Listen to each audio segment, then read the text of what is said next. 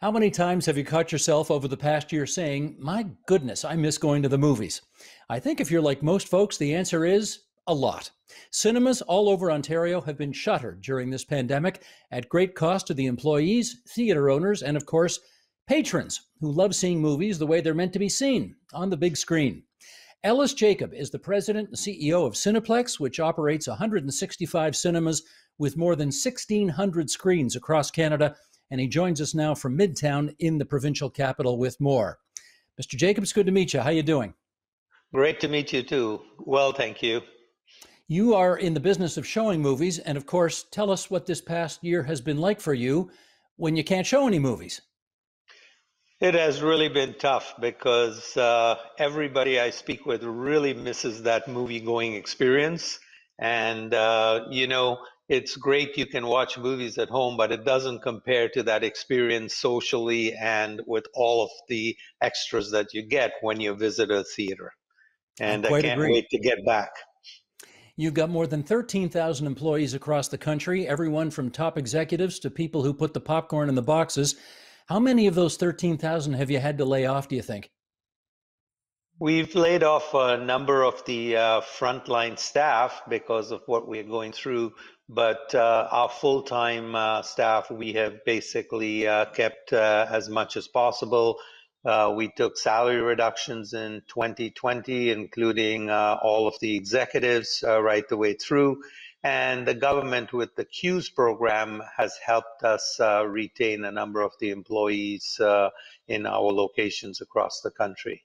So we CUES thank being them for the that. CUES being Employee the wage emergency subsidy. wage subsidy. Yeah, yeah. Right. Now, yours is a company that normally does, I think, about $1.5 billion in business every year. How much revenue were you able to realize this past year? In 2020, we took a huge nosedive. Of course, the first quarter was strong, and then it declined dramatically for the rest of the year. And we ended up, I think, in the 300 to $400 million range. I don't have the number right in front of me. That's a big dip. Yes, it was a significant dip for the quarter and for the year. Now, if the movie theaters are closed, how are you making any money at all? We have a number of assets that still do generate money. We've got the Cineplex digital media, where we basically market and put screens in banks and stores and all across Canada and some U.S. locations, and that's continued to do not great business, but it's done well for us as we've gone through the pandemic. Then we've got the Cineplex store, where you can actually watch a movie through purchasing the movie or renting the movie, and we even deliver food with Uber Eats and Skip the Dishes, so you can replicate the cinema experience in your home. And we've tried to communicate with our guests through the Scene Loyalty Program as we move forward. I know that there have been many people in the cultural industries who have had meetings with either the minister, Lisa MacLeod, or with the premier, Doug Ford himself. And I'm wondering whether you have had, over the past year, direct talks, either in person or on Zoom, with the premier of Ontario to try to convince him to allow your theaters to remain open under, obviously, extra special circumstances. Yes, I have spoken with the Premier on a number of occasions, and also spoken to Minister MacLeod, and worked very hard to. And Minister MacLeod actually came to a movie with our team, and she really had a great experience, and said we were the gold standard of safety protocols within the theaters. And the challenge is really with the medical groups and how they treat us. Now, as I've said publicly, we have never had a case of COVID in our theaters, and globally, there has not been a case of COVID which has started from a movie theater. So we basically feel we are doing all we can to keep our employees and our guests very safe as we move forward. If that's the case, why won't they let you open? That's a good question, and we keep bringing that up as to, that we have a safe environment. but everybody's concerned about indoor social gatherings. But with the proper physical distancing, I think everybody is looking in the same direction. There's not a lot of discussion and communication, so it's a very high ceilinged environment, and it's in a good position. Well, I hate to be a cliche here, but because I suspect hundreds of people, if not thousands, have shared their movie going experiences with you over the past year. But the last time I was in one of your theaters was last September. I went to an IMAX theater up at number 7, Highway 7, just north of Toronto, 300-seat theater. There were 4 people. I was one of 4 people in that cinema. We had our masks on. Obviously, we were sitting physically distanced with that few small number of people there. And except for the fact that the theater was empty, it was a great experience. It was wonderful to be able to see a movie, I think it was Tenet, on the big screen. Again, when I came into the theater, they checked my temperature. There were plexiglass behind which popcorn could be sold. It seemed pretty safe to me. So again, what's the problem that the government of Ontario seems to think exists here that it won't let you open up? We keep having those discussions, and it's individuals like yourself that help us if we communicate back to the government and the authorities and the medical groups to see what we are doing and how safe it is to have that great experience within a cinema environment. And the province of Quebec, as you are aware, when the March break for the students were on, they actually allowed us to open, and the kids came to the theaters and had a great experience while they were on the break. And that has continued, and in Quebec, we've got all but a couple of theaters open, and they are all opening by next week. Has the province given you any indication? I mean, perhaps right in the middle of this third wave, they don't want to do it, but how soon after the third wave is over, you might be able to reopen? We are hoping that comes quickly with the vaccines rolling out much faster, and hope the numbers continue to drop. And we are looking forward to reopening, once we get past May 20th and, we're able to open. Yes, we understand we will have, seating capacity limitations, but we need to move that and ramp that up pretty quickly. Now, some of your buildings are older. Are there any concerns among provincial officials that you haven't got, let's say, adequate ventilation in your cinemas?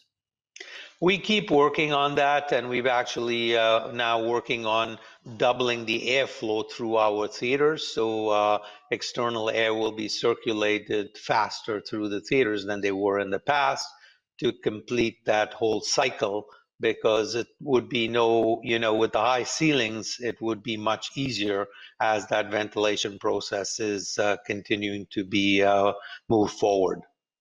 I wonder if you ever made the argument to the province, Mr. Jacob, that, look, Toronto and Peel are in some difficulty. We know the numbers there are very high, but there are huge swaths of this province where there are very small case numbers, if any at all. Have you made the argument that can we open up in some places, maybe not Toronto or Peel, but elsewhere? Yes, we've had that discussion and debate, but then they categorize each of the areas in different color zones. And Ontario has some of the toughest regulations. So, for example, if you're in an orange zone, you can only have 50 people in a building. So you can imagine when you went to the Colossus in Vaughan and you said there were 4 people, the chances are, because of the restrictions, the number of individuals in a building are restricted. And at 50 people, it doesn't make sense in a building that size. Whereas other provinces allow us to have, in some cases, 100 or 200 people with physical distancing in the auditoriums. Okay, that's interesting. So let's understand that. How many tickets per theater would you have to be allowed to sell to get to the point where it actually makes financial sense for you to open up?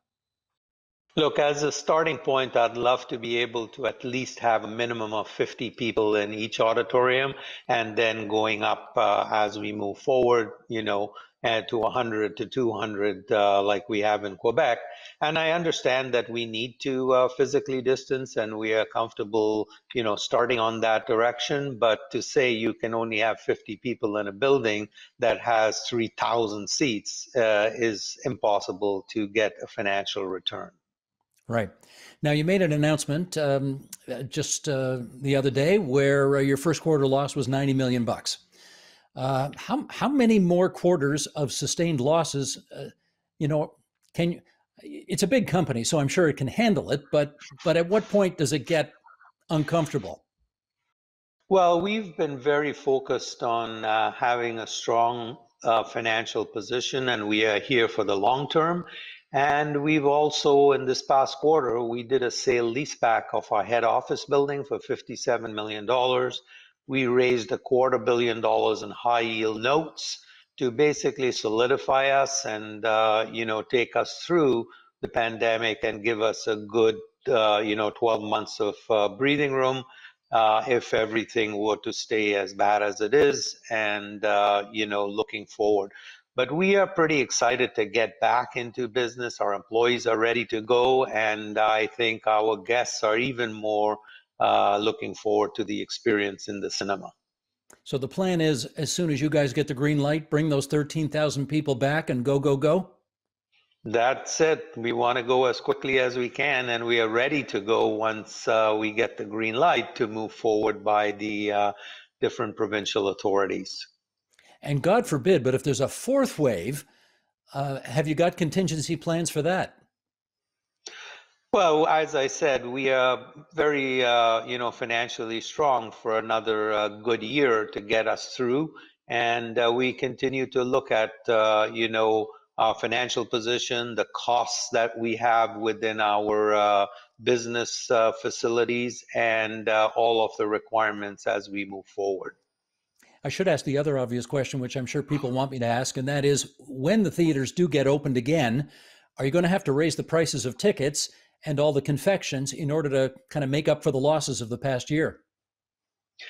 We are going to be looking at all of the alternatives we have, but it's bringing our guests safely back. That's the most important for us. Okay, that was not a no. So it's on the table. No, no, but it's not going to be a situation where you're going to see, massive price increases for our guests. That's not something that we are looking to do. We want them to come back, have a great experience, and that to me is the most important. And through the pandemic, we've been very reasonable with pricing and what we have done for everything that we offer our guests.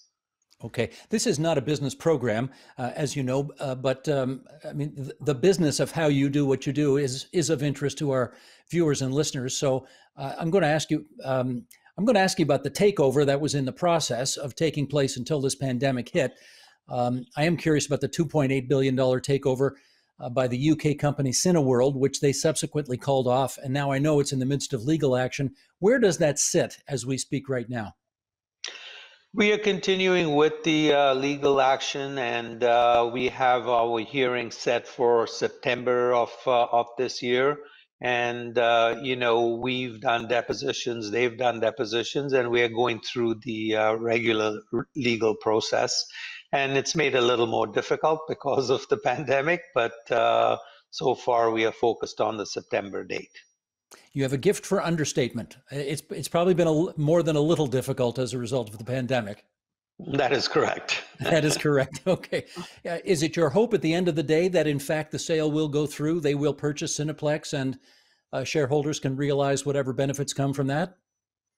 Our focus is to basically make sure that our shareholders get the fair treatment that they deserve under the circumstances, and we move forward, and that Cineworld makes sure that they can repay us for the lost funds that we suffered as a result of them reneging on the transaction. Okay, let's move on. I want to play a clip now from a filmmaker that we had on this program a couple of months ago. Her name's April Mullen, and she had this to say about the state of movie theaters and streaming services, because, of course, as you pointed out at the top, that's where all the movie watching is happening these days. Let's play that clip, and then we'll come back and chat. If you would, please, Tony. I do believe that now that audience have had over a year of getting content when they want it on the platforms they want it, we have to move with them. And even though, films are created for the big screen, and I am a huge lover of the big screen, and there's something incredible to watch, the feeling of watching in a community. That's what we make films for. But you also do, as the filmmakers and producers, have to give your content to the, the consumers and where they want it at the time they want it, because now it's just kind of very immediate. And I don't think there's any going backwards, because they've had a year of this kind of spoiled / they can watch whatever they want whenever they want in their living room. How much do you worry about audiences having established new habits over the past year, and they may not come back to the cinemas in the numbers they once did? We've been in this business for over 100 years. And, we've been faced with many situations, with originally with television, then with, the VCRs, DVDs, now we have streaming. And the bottom line is it's not the same experience as being able to have that social gathering and seeing a movie on a big screen with a big sound. And, you look at a movie like Tenet, can you imagine watching it even on a 50-inch TV screen or compared to going to the movie theater? It's not the same.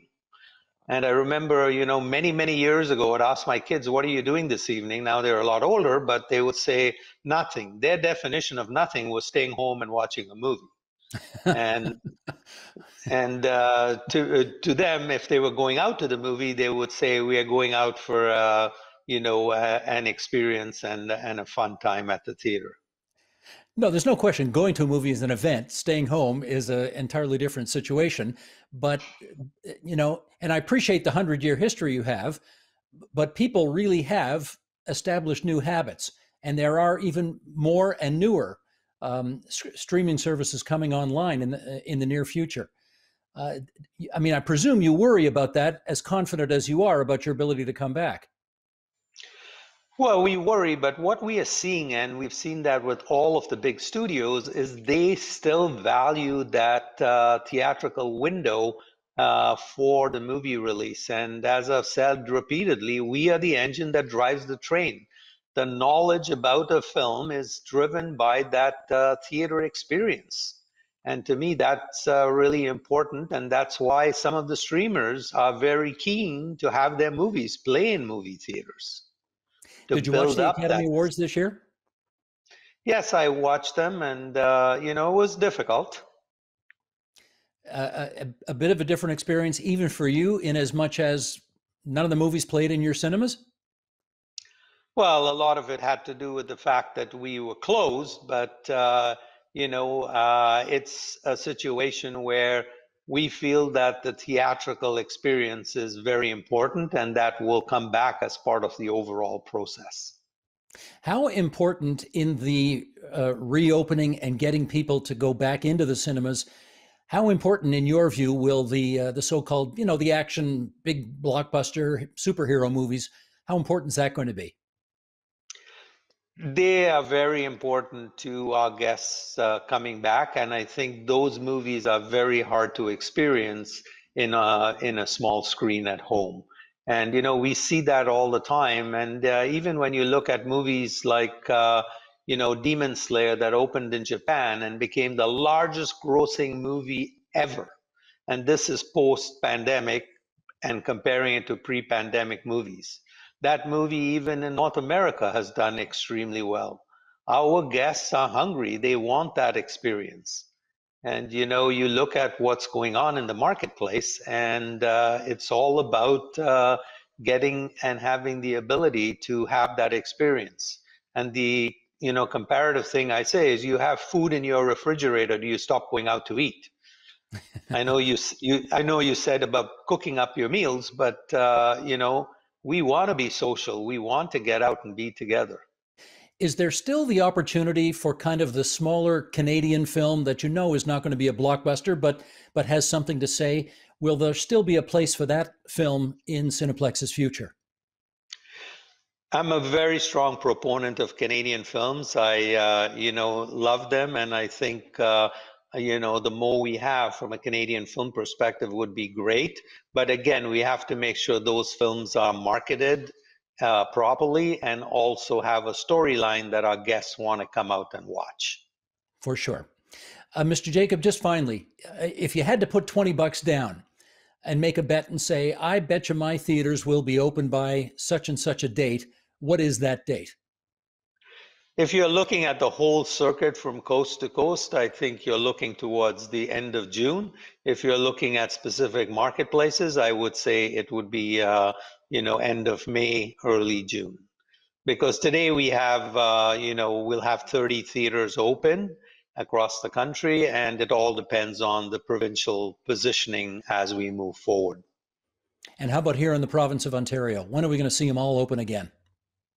If the shots keep coming in the way we are hearing from a vaccine perspective, I think, once we get past that May 20th date, I think there will be reopenings, and then they will accelerate as we get into June. And I'm quite optimistic, and I'm encouraged by, what I see around the world, and looking forward to it for us here in Ontario and Canada.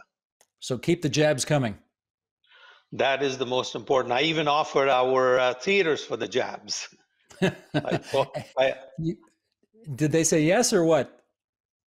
No, we had discussions, and they basically didn't take us up on it. We did in some provinces use the theaters for COVID testing, but not the actual vaccines themselves. But in smaller markets, we thought it would be a great idea that the guest would be familiar with the local theaters, and they would be able to come out and get their vaccine. And we could basically, do something for them while they did that. And I think that would have been exciting. Well, put me on the list of those who can't wait to get back into a real movie theater to see a real movie. And we're grateful you spared some time for us on TVO tonight. Thanks so much. Thank you for your time, and looking forward to seeing you at a movie soon. The Agenda with Steve Paikin is brought to you by the Chartered Professional Accountants of Ontario. CPA Ontario is a regulator, an educator, a thought leader, and an advocate. We protect the public. We advance our profession. We guide our CPAs. We are CPA Ontario. And by viewers like you. Thank you.